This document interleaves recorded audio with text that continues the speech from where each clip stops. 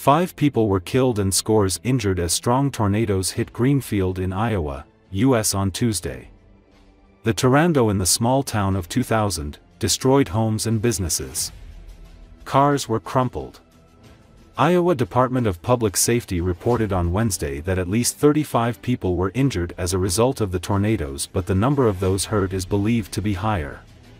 Located 90 kilometers southwest of Des Moines, much of Greenfield was destroyed.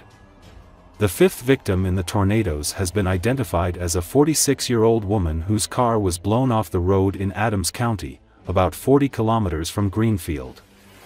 The names and ages of the other dead in Greenfield are not being released yet, the police said. Video footage showing the devastation across Iowa depicted flattened buildings, overturned cars, and broken wind turbines. One of the residents described the experience of seeing the ceiling in her home fall through. "We were hollering, screaming," she said in an interview with Reuters. Illinois, Nebraska, and Wisconsin were also hit by tornadoes, heavy rain, and power cuts. The National Weather Service said it received 23 tornado reports Tuesday, with most in Iowa, and 1 each in Wisconsin and Minnesota.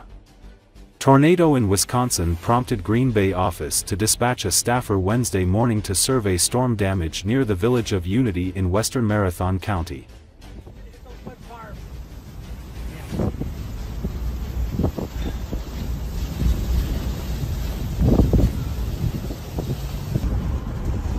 Yeah.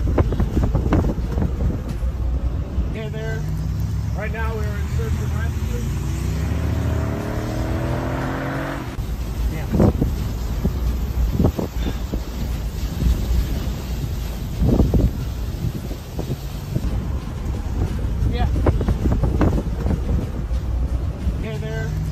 Right now we're in search and rescue. Damn it.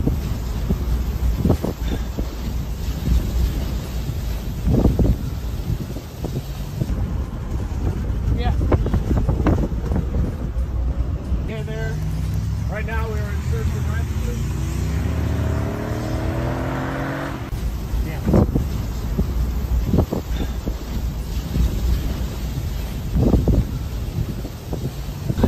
Hit those wind farms. Damn it.